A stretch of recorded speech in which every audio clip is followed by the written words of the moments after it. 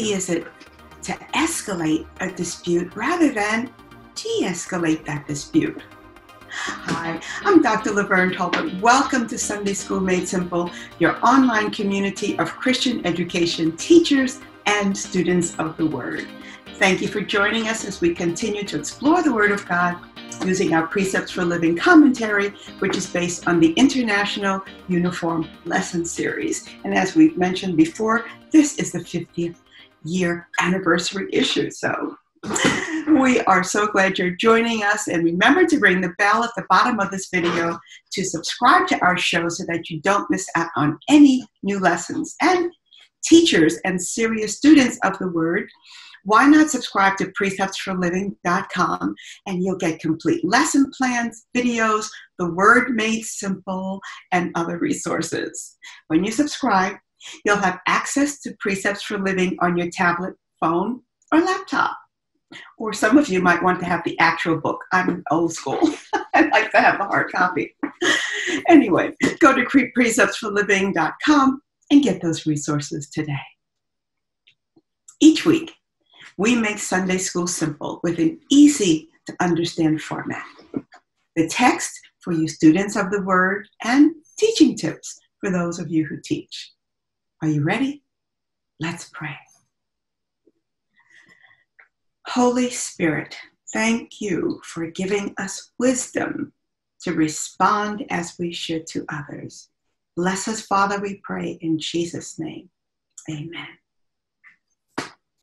Today, we are continuing our quarter focused on the biblical theme of love for one another. We're in Unit 2, which defines what love is. Our lesson title is Love Your Enemies, and this analyzes Jesus' teaching to love our enemies. Let's explore the text beginning with our lesson A. By the end of the lesson, we will explore Jesus' teaching about what it means to love our enemies, reflect on times when we felt hatred toward others or we were hated by others, and identify ways to love our enemies. The first set of verses for this lesson is from Luke chapter 6, verses 27 through 31. And I'm reading in the New Living Translation. But to you who are willing to listen, I say, love your enemies. Do good to those who hate you. Bless those who curse you. Pray for those who hurt you. If someone slaps you on one cheek, offer the other cheek also. If someone demands your coat, offer your shirt also. Give to anyone who asks, and when things are taken away from you, don't try to get them back. Do to others as you would like them to do to you. Whew. There is one key point from these verses in this lesson. De-escalate. Don't retaliate. Let's examine the background, setting, and context of these verses so we can better understand our lesson today. Luke's Sermon on the Plain is equivalent to Matthew's Sermon on the Mount. Jesus is teaching his disciples, which means learners. So the word disciples means learners. We're all disciples, aren't we? And Matthew wrote to an audience, a Jewish audience, and emphasized the Jewish law, while Luke is writing to a Gentile audience, emphasizing social orders. Luke has a very interesting literary technique.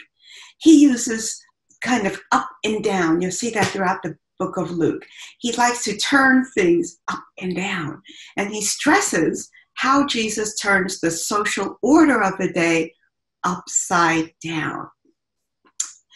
Jesus is speaking to his disciples, which include the 12, the women, a larger group of followers, and then there's a large crowd also assembled on the mountain. But Jesus has a specific focus, and that is for the disciples. That's his audience of the day, the 12, the women, and the larger disciples, crowd of disciples. In today's lesson, Jesus is laying the foundation of Christianity. Very different from the norm. When others do wrong to us, Jesus wants us to take action by doing good to those who hate us. What an upside down concept. Jesus begins this discourse with the words, but. And that separates what he is about to teach from what he said previously. Jesus points to a law in the Torah, or law of Moses, which states that a punishment should fit the offense. The law is often quoted as an eye for an eye, but it was not meant to encourage individual revenge. The goal was to limit punishment in civil cases. In other words, someone should only face a death penalty in a lawsuit if the offender had killed a family member. Jesus says this law is not practiced in a way that truly represents the heart of God. We should seek to de-escalate conflicts rather than demand punishment when we've been offended. We show mercy to others when, instead of arguing, we exercise restraint. Jesus builds upon this idea by adding that we should give to those who ask and give more than they ask. These words are astounding and extremely difficult for that audience, as difficult as they are for us today.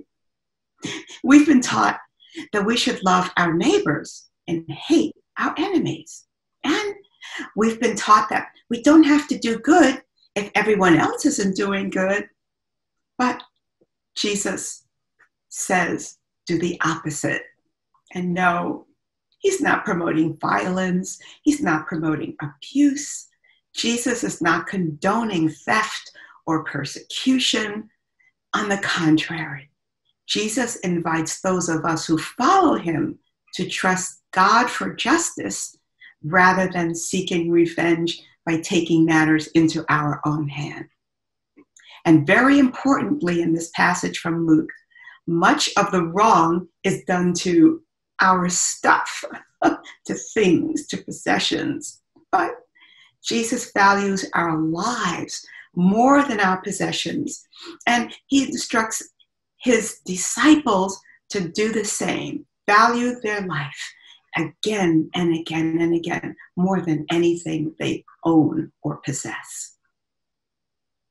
This priority begins in our thought life, which is demonstrated by our actions. Verse 31 is one of the most widely known Bible verses in our popular culture. Do unto others as you would have them do unto you. From the time most of us are children, we hear this as the golden rule, but this rule has a very different meaning in this context. The instruction is to treat people the way Jesus taught us to treat them, regardless of how they respond. In this way, our actions exemplify Jesus, and it's a way of demonstrating godly living. What a testimony of faith, patience, self-control, grace, mercy, and ultimately love. Violence in repayment for violence is the way of the world, and it's destructive. Violence that's overcome with love is the way of the kingdom of God. And this is the principle connected to the Christian civil rights movement that we saw in the early and mid-20th century.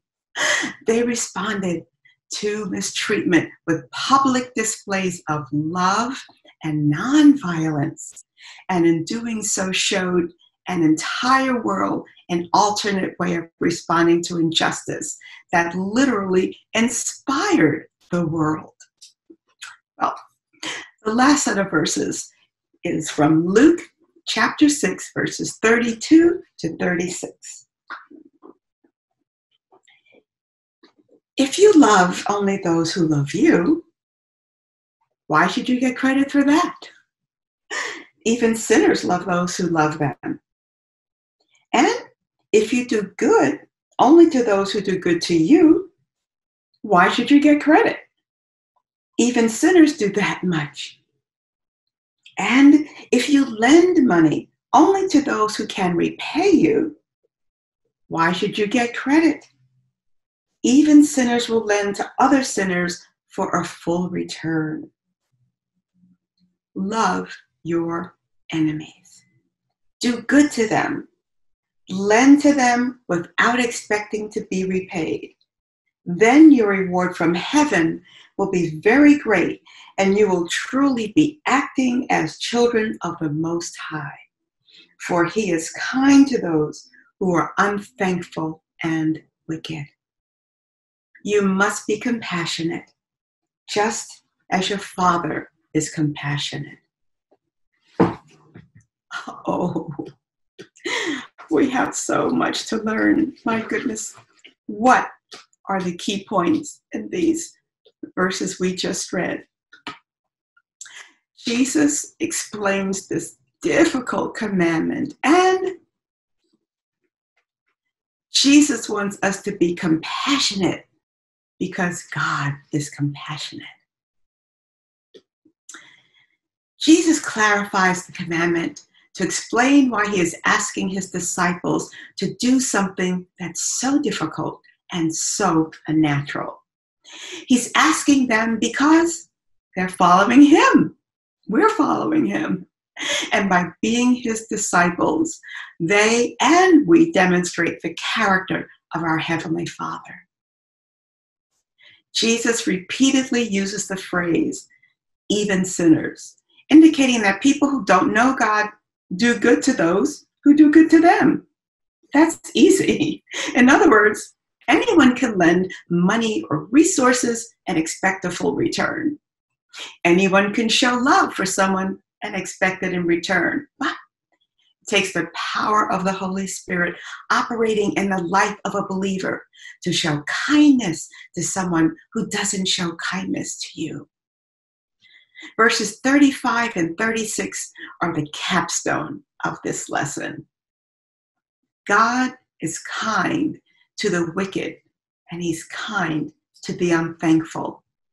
God shows love to those who don't love him.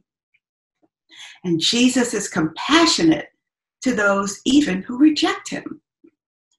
If we're followers of Jesus, we must do the same. It's not easy to keep this commandment, but it is exactly what we're called to do. We're called to show God's power. His love is greater than our natural tendency as people to hate those who hate us and love those who love us. By not doing that, we bear witness to the reality. When I say not doing that, not hating those who hate us, we bear witness to the reality of Christ in our lives. And we show that when we're kind to those who are unkind or lend to those who cannot repay, we're being compassionate like our Father.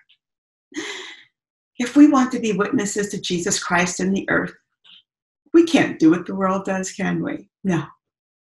We live in a way that people can see the love of God in a supernatural life. Ours. We're children of God, and so we do supernatural things, even when it comes to loving our enemies.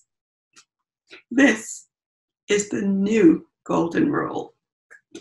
Treat others the way we want to be treated, but in a supernatural way.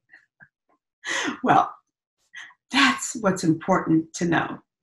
What's important to feel. We should feel remorse for the times we've shown hatred instead of love and compassion to others. We're not called to hate our enemies as the world does. We're followers of the Lord Jesus Christ. God loved us while we were still sinners, as it says in Romans 5:8. While we were shaking our fists in God's face, the Bible says Jesus loved us still, and Christ died for us as we were rebelling against him. Oh my goodness. So God has given us great grace, and grace is something we don't deserve. He's extended it to us, and we should extend grace to others. We love those who hate us, those who curse us, those who abuse us, because grace is doing just that, giving what they don't deserve. Well, that's what's important to feel. What should we do in response to today's lesson? We should be kind to our enemies. It doesn't get any more simple than that. We should love when it's difficult to love.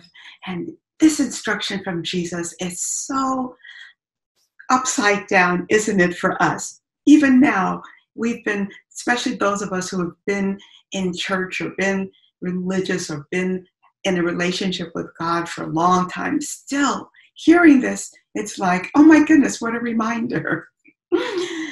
This especially is important in our instant media age, because we see and we hear about negative depictions of love, and at any moment it includes abuse and allowances of abuse, disrespect, objectification, neglect, violence, and more. It's all right here at our fingertips.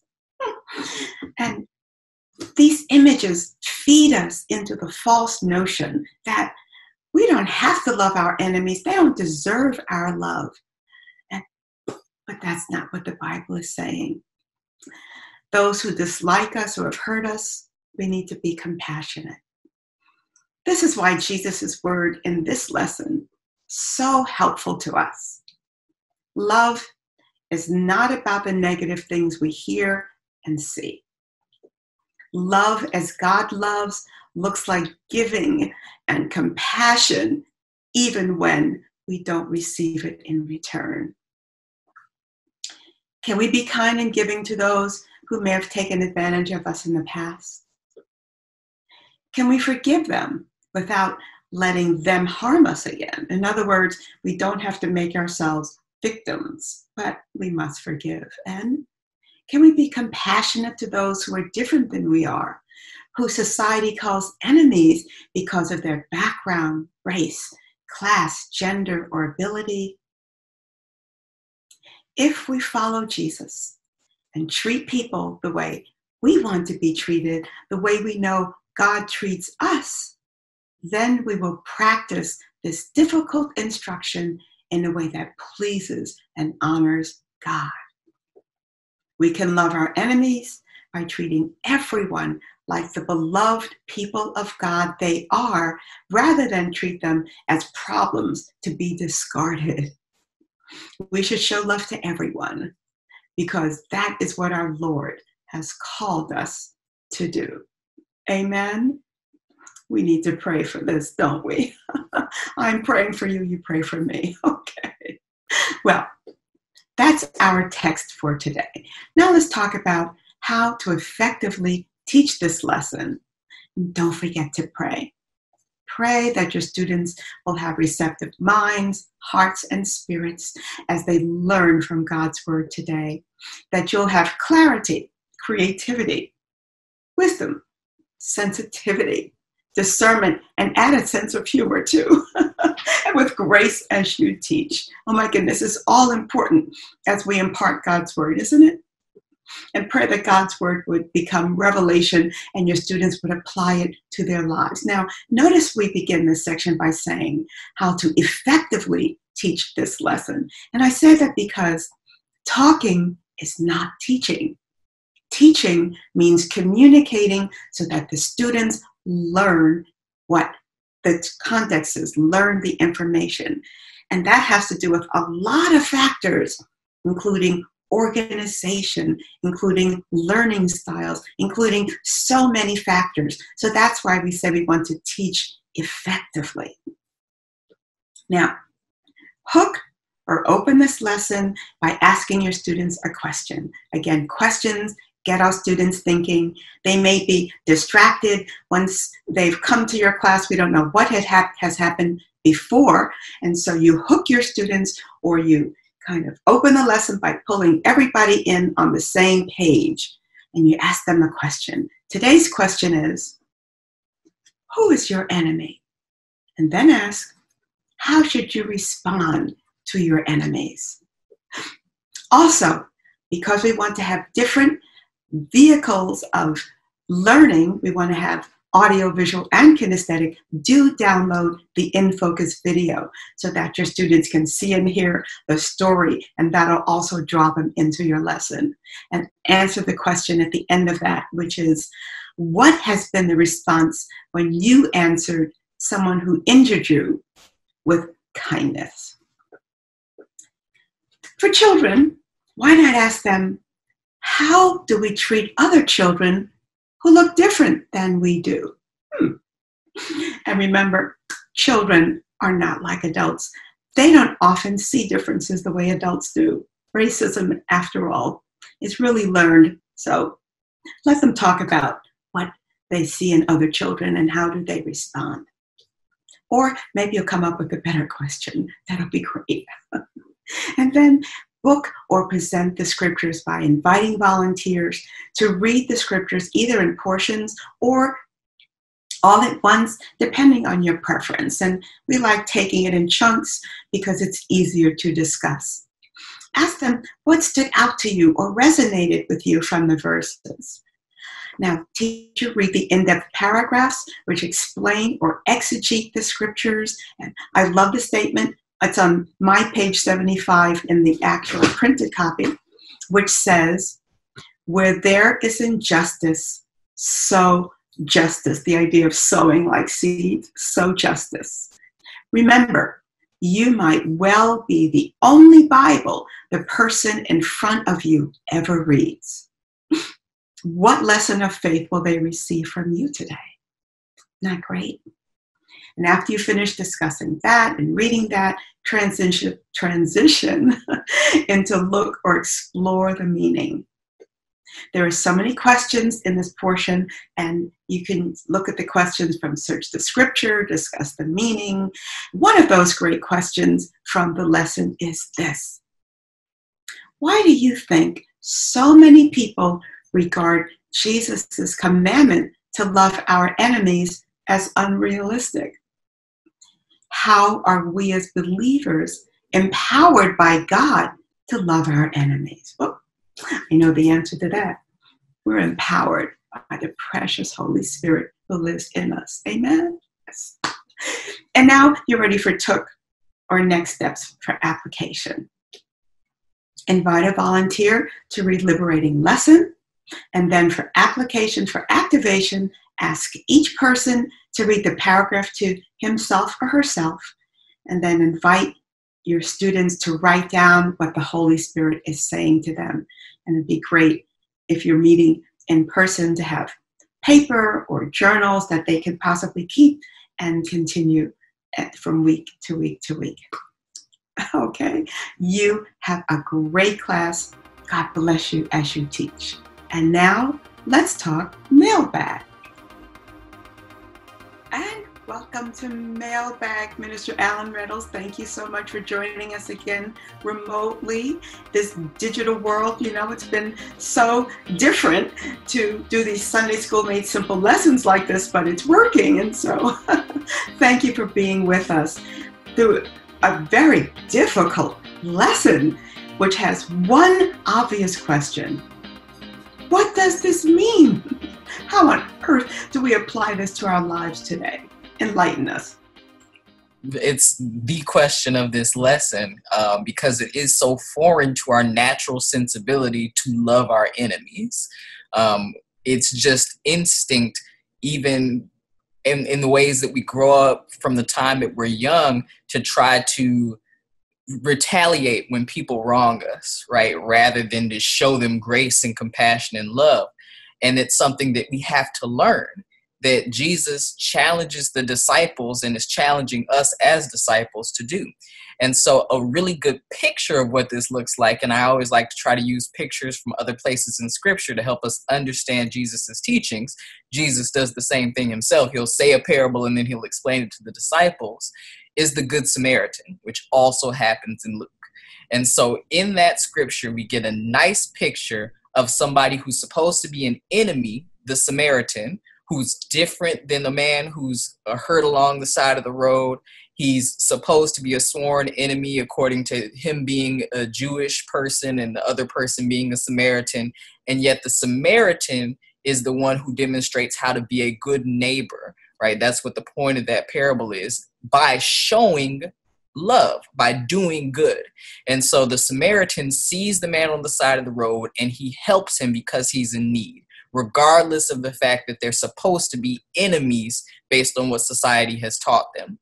So Jesus expands that with this teaching in the Sermon on the Plain and says, not only do we want to help the people who are different than us, right? Different background. We might use this in today's society as saying, how are we being helpful to people who don't look like us, right? Whether it's race or class or gender or come from a different country or speak a different language. How are we being loving? How are we showing goodness to them? But also expanding it to how do we do good to those who have taken advantage of us, who have wronged us, who have offended us, right? And it's important to note here that we're not talking about those who have been violent toward us or abused us or anything like that. Jesus defends people who are victims of violence, right? We don't want to put ourselves in situations to be harmed, right? And Jesus wouldn't want us to do that either. But if somebody has offended us, right, because we so could not believe they said that about us, or, you know, we've seen somebody who disagrees with us, people who are on different sides of the political spectrum, or people who live in different places. How could we dare, help them out? Well, Jesus instructs us to do just that. And it means that when we see them in need, if they're, down on their luck, or if they're, trying to put something together and we know about it and we were invited just like other people, we don't show up and then turn our nose up at them, right? We don't see them on the street and look the other way, like the priest and the Levite who walked past the man on the side of the road. Instead, we do good even when people have hurt us, offended us, been mean to us, are different than us, right? We love our enemies in the same way that God loves us. And so that word that Luke uses in the New Living Translation is very helpful. Are we compassionate to people who are in need, regardless of what our relationship was with them prior? And that's really what we need to evaluate in loving our enemies. It's all about being compassionate because God is compassionate, regardless of whether or not people respond the way that we think they should. It's impossible without the power of the Holy Spirit to do this. It's absolutely impossible. And I'm just thinking about our political landscape. Mm-hmm. We're really divided. And so how can we be compassionate to those who think differently, who vote differently, who are different? Oh my goodness, we need to get rid of some of the tension in our society to de-escalate, because there's so much animosity between people. And with those of us who are Christians, if we do this, my goodness gracious, we can change how people speak to one another, how they respond to one another. And it's so important to be gracious. We've lost, I think, in in a lot of the media, we've lost the ability to be gracious and to speak graciously to others. And that shouldn't be. So, amen, amen. All right, well, Minister Allen, why don't you read our Keep in Mind verse as we close today's lesson? Absolutely. And this comes from Luke chapter 6, verses 27 and 28 in the New Living Translation. And it says, "But to you who are willing to listen, I say, love your enemies. Do good to those who hate you. Bless those who curse you. Pray for those who hurt you." And again, that's Luke 6, 27 and 28. We may have to memorize that one, yes? And are we listening to Jesus. Amen. You have a great week. Be blessed.